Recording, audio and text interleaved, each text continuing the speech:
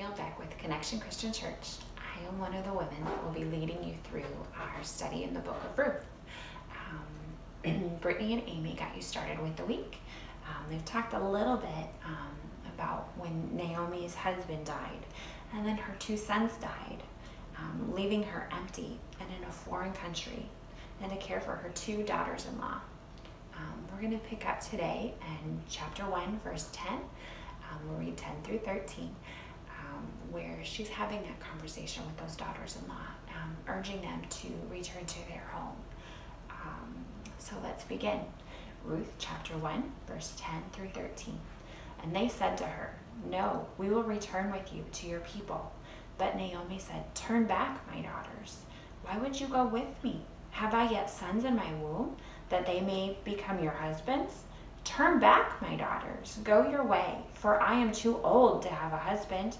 If I should say I have hope, even if I should have a husband this night and should bear sons, would you therefore wait till they were grown?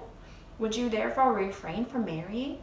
No, my daughters, for it is exceedingly bitter for me, for your sake, that the hand of the Lord has gone against me."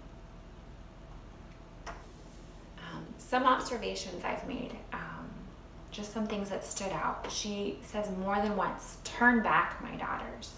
Naomi's urging them to turn back or to return home, depending on which version you read. To stay with Naomi would mean that they were giving up security and that a husband and a home. Another observation really stood out to me, the end of verse 13, where Naomi says it's bitter for her to say that, and that the hand of the Lord has gone against her. Next, we want to look at how we can apply these verses. What is God saying to you today?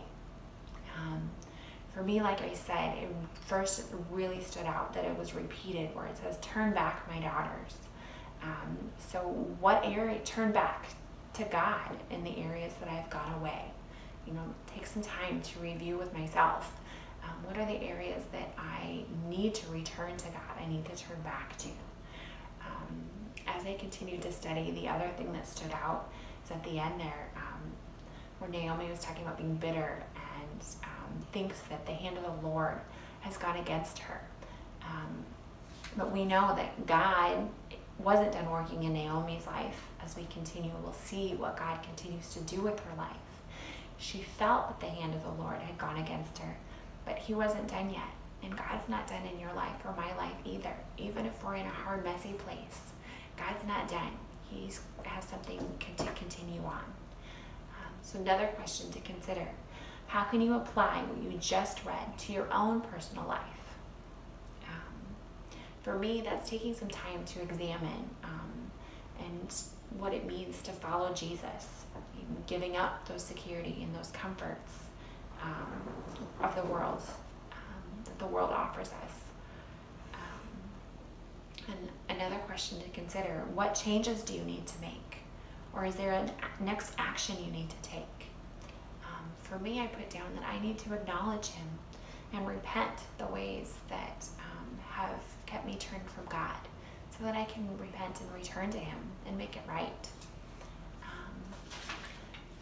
Thank you for spending this time in devotion with me. Before we end, I would like to close us in prayer. Dear God, thank you for your word that you have shared with us so that we can learn about who you are and your great character. Thank you for your constant reminder that you desire for each of us to turn back and to turn to your ways. Please reveal to us the areas that we have turned from you so that we can repent and return. Pray in your name. Amen. I hope you'll tune in again tomorrow as we continue the book of Ruth. Thank you.